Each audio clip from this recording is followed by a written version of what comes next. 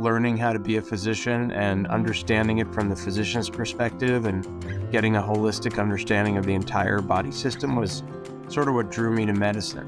Trying to understand why these little businesses in the med tech world that they would buy would be so innovative, before they would be bought, and then after they were bought, everything was sort of really incremental, and what were the reasons why. If you want to have an innovative organization, you really need to have one that's really accepting of wild ideas.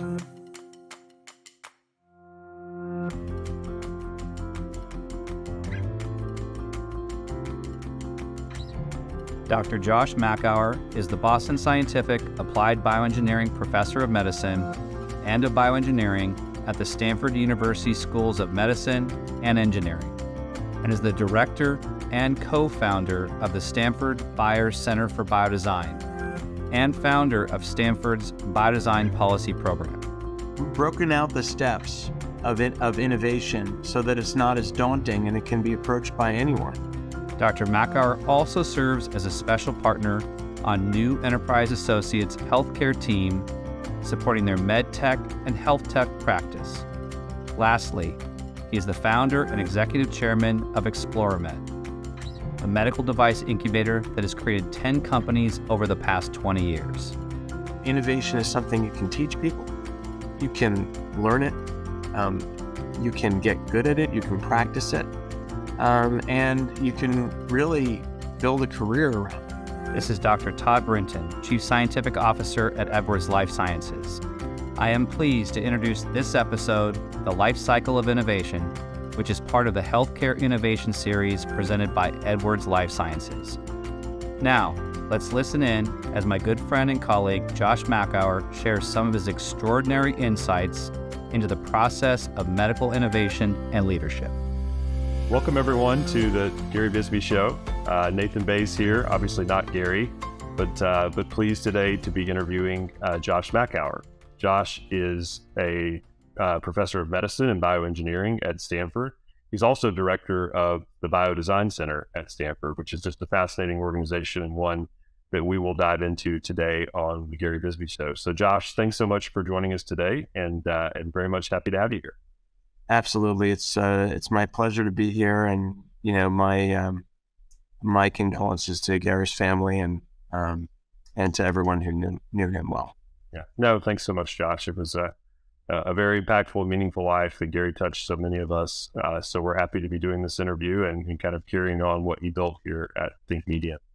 Well, Josh, look, let's jump right into your background. You've had an illustrious career, which we'll hope you cover in part. We can't cover it all in the time allotted, but we'll cover some of it. But tell us a little bit about how it all started. Sure. I grew up on the East Coast. I was a creative kid. I liked music and photography and building things. I had a real fascination with the intricacies of the human body, and I was really inspired by a television program back in the day called The Bionic Man, and that the idea of sort of creating a superhero with technology, making people, curing people, making them be able to walk or see or be strong or stuff like that was really an inspiration for me as a kid, and I even sort of sketched in a notebook at the age of 5 or 7, like my first invention notebook back then. So it was sort of a calling, I think. Yeah. So when did you decide that medicine was a career path? When did medical school come into the picture? As I was finishing engineering school at MIT, I wanted to experience I wanted to understand the human body. I wanted to understand disease. I could have pursued a path, a PhD path, but I think the idea of learning how to be a physician and understanding it from the physician's perspective and getting a holistic understanding of the entire body system was sort of what drew me to medicine. And at that time, I thought that maybe I could be a practicing physician and an inventor and sort of do both. And so I entered medical school, the classic in medical school, NYU, to really sort of learn it the way doctors learn it. And that was my intent. I wanted to, go through the full training just to understand, the treatment of patients from the eyes of a doctor. Yeah, that makes sense. And what about business school? So you were engineering, medical school, and you went to business school. So you got the trifecta from a degree perspective. When did the interest in kind of business come in play? Yeah, that came later. After I graduated from medical school, I went into the business world. I was brought in. I was hired at Pfizer and as a technology analyst in the business development department, working on a variety of things. This group was also responsible for overseeing all the R&D projects for all of Pfizer, which had a $2 billion medical device business at the time. So I was in the medical technology side that Pfizer used to have. And a few years into that, I realized that I was being viewed as the technical person, the medical person, and all the business stuff was happening in another room. And I really wanted to be in the room where it was happening, and didn't seem like I had the understanding of the language or what was really, how people were framing why they were making certain decisions. It was all accounting and finance, and I felt like I really needed to understand that. So I lobbied to have Pfizer pay for my business education, and I went to the executive program at Columbia, and that was a great experience, and really I'm so glad I did it, and really gave me that perspective that I needed to operate on it at a business level. So Pfizer was your first job after medical school. How long were you in that job, and when did your kind of the more entrepreneurial interests start to emerge? I was there for about 6 years. And during that time, I had an opportunity and experience that really shaped my entire career to this day, honestly, which was that Hank McKinnell, who was the CFO at the time, he later became the president of Pfizer, but he's the guy that picked my resume out of a stack, asked me to do a special project.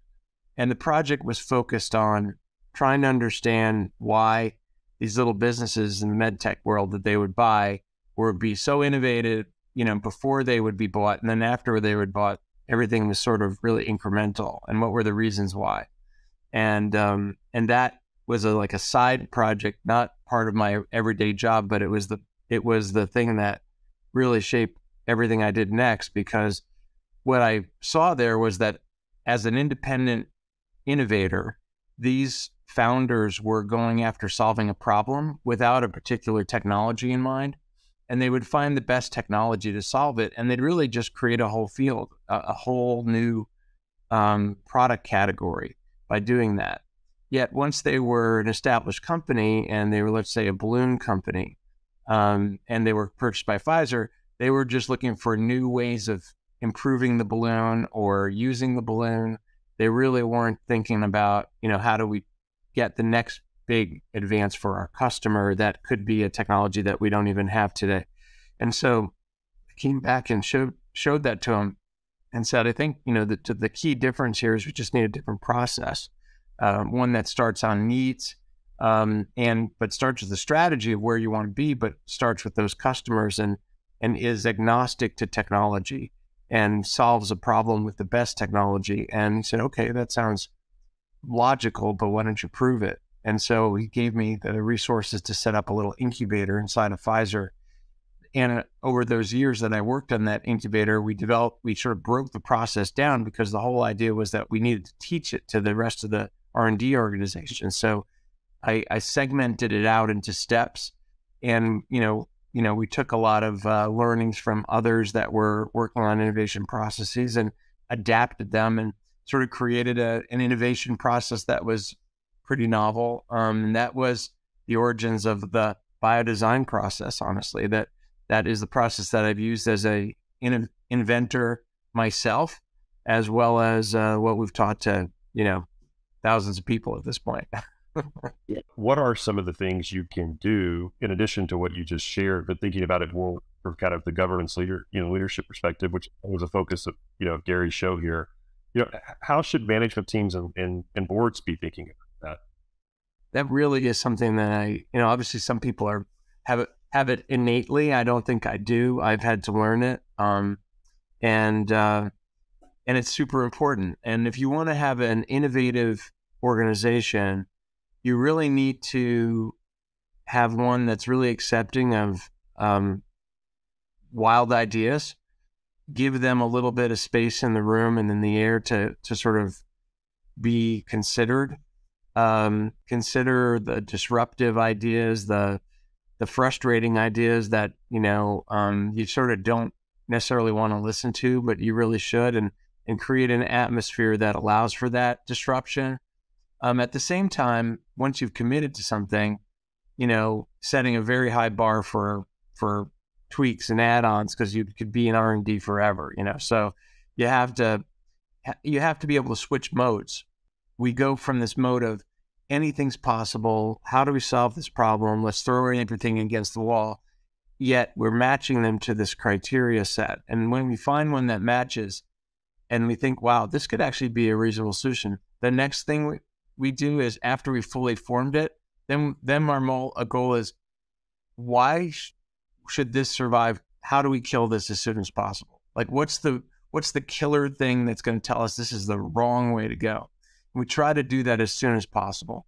We're shifting between those types of modes, and similarly, in the mode of like, let's go solve something, let's come up with a disruptive idea. Once we lock in and we can't kill it, then it's like, we're on this thing, stay the course. So, in kind of studying a little bit about your background, completely amazing, 300, plus, patents. Just talk a little bit about, that, kind of the inventor, right? And how that has meshed throughout your career with, the different, the large, Pfizer, the first job, the incubator, what you've done. How do you think about kind of the invention piece? Yeah. Where do you get your ideas from? Honestly, I get my ideas by following the process. People are like, hey, you got another idea for your next thing? I'm like, no, I have no idea what's next. I'm very, very disciplined.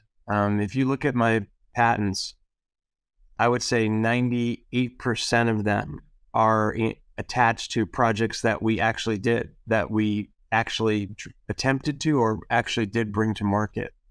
So that means we've given a lot of stuff away. If I have an idea and I'm not going to pursue it, I'm not going to patent it. Even if it could be successful in someone else's hands, I figure that might prevent someone from actually doing it. So I don't want to stop innovation. I don't want to block others. I just want to do something good. So I'm going to focus my efforts on the things I'm actually going to do and try to protect those like all get out. But I'm not going to prevent other inventors. Yeah, that makes a lot of sense. Well, this is obviously a healthcare show, and our conversation will be focused on healthcare, but feels like a good time to ask you about, is it Coravin? Is that how you? Oh yeah. Which is a company / invention that you had, which is not healthcare related. So, no, although I'm sure there we go. I'm sure many guests on the Gary, or there are many guests and listeners on the Gary Bisbee show are wine connoisseurs and wine drinkers. Yeah. So would love to hear a little bit more about that invention and that company. Yeah, sure. So this one I'm co-founder of. So at Pfizer, I brought in, hired a great guy named Greg Lambrecht, who's an incredibly creative guy. And, using the Biodesign process, Greg identified the need of, needing to have, if you want a glass out of a bottle, there's really no way to do it without destroying all the wine in the bottle. So the using that neat statement, as we would call it in the formal process of Biodesign, it sort of created what are the criteria. You have to be able to take out as much as you want, and it has to not in any way impact the wine in the bottle. And realize that the only way to do that is to never open the bottle, but to exchange the wine out of the bottle at the same time as passing in an inert gas. And so what it does is it experimented with a number of different gases and wound up with argon, which is used in food packaging. It's completely inert. And what's cool is you could take a glass out of this bottle and the glass, the wine in the glass, of course, will be exposed to air, and it'll start to go through its maturation process, which is part of the good thing about it. But the wine in the bottle is completely inert, and you literally can leave it for years and have one glass out of a bottle every, for 5 years or more. It's a half a glass, 10 years, and the wine continues to evolve normally, and it's amazing. It's just an amazing technology, and it's really it's a global brand now, and I'm still on the board, and it's been fun. Well, so let's talk a little bit about the biodesign process and the Byers Center for Biodesign at Stanford, where you're the director.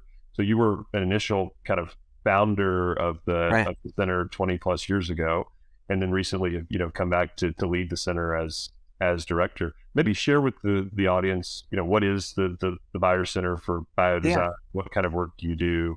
Absolutely. Dive into the biodesign process. Yeah. Look, our mission is to train the next generation of innovators.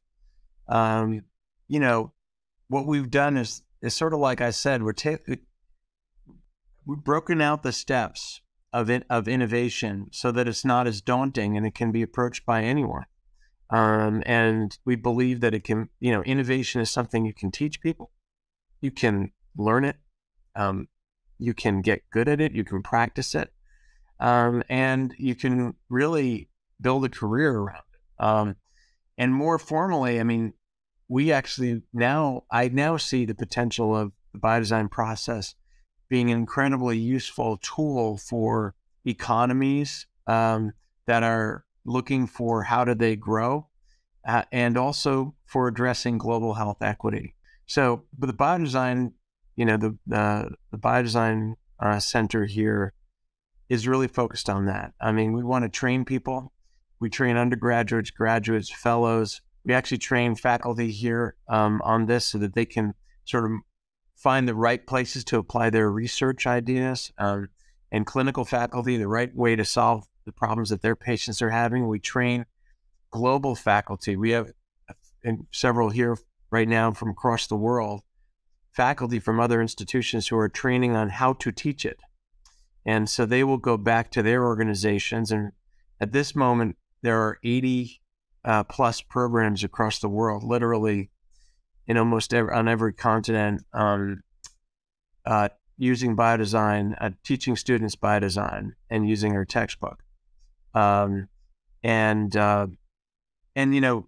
students themselves, while they're training, have invented and created over 56 companies, which have touched the lives of almost 8 million people so far with their products. And that's just while they're training. There's double that amount of companies that they created after the program.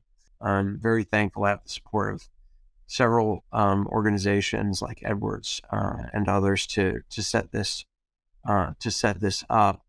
But the goal is really to identify all the roadblocks to innovation and inform policymakers through research that brings those issues to light, but also train the next generation of policymakers as well that will focus on innovation. When we're talking about innovations that could potentially extend life, improve life, that's a long time to go from kind of the creation, and the discovery to the actual widespread implementation. So any type of improvement that around speed while protecting from a safety perspective, of course, is critical. What are just a couple of lessons learned from everything that's kind of crossed your desk, right? As a leader, as a board member, any words of advice to fellow board members or aspiring entrepreneurs, how they should think about kind of building businesses, and then also the governance structure around early stage and growth stage companies.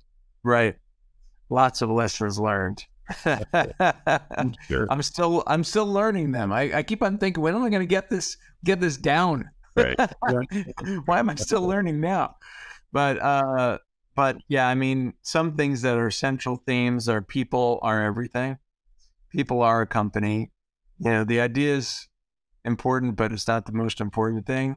Having good people, good culture, that's everything. If you got that right, you got some good people with you, you can accomplish almost anything. Next one is perseverance. There are a million ways to fail, and failure is just always just, licking at your heels. It's just always there. And sometimes, early on, failure's good. I mean, if you can, before you've brought all the investors on board and, before you've made all sorts of commitments, if you can kill something early, that's great. Then you save yourself so much hassle. But once you're on the journey, it's about landing the plane. I mean, you can't pilots can't go, we're bailing out. Hey, see you all, passengers. We'll see you, maybe. Good luck flying, landing the plane. I think you have to land the plane. And I think that takes tremendous perseverance, whether it's financing challenges or building the right team, overcoming regulatory, reimbursement. There's just technical, even clinical challenges. It's just so hard, but you have to see your way through. And I think the guiding light through all that is focusing on what's best for the patient. Well, let me ask you this question. Maybe not a fair one, but I'll ask it anyway. Which is, of everything that's going on in, I would call it kind of medical innovation broadly. You've got gene therapies and the advancement that's going on there, just tremendous. You've got a lot of really, interesting, kind of step function advancements around cardiac, and what's going on in the cardiology with the heart. Like, what are you most excited about if you just step back and kind of look at the entire ecosystem? Yeah, I love breaking new ground, and I love when our fellows and students break new ground. That is the biggest, most exciting moments of my life. To do something that's never been done before, see something that no one's ever seen before. At this stage in the evolution of humans and technology, to be on the edge and do something and go, oh my God, this actually works, and no one believed it or no one saw it, or, and to be, in the room where that happens, it's just, that's why I'm still creating companies and working on new technologies myself, as well as, teaching others to do it. But it's the best. Well, you've certainly been on the edge for your entire career, and you've created a lot of the future. Josh, thank you for joining us on the Gary Bisbee Show. So I appreciate it. Thanks for the invitation.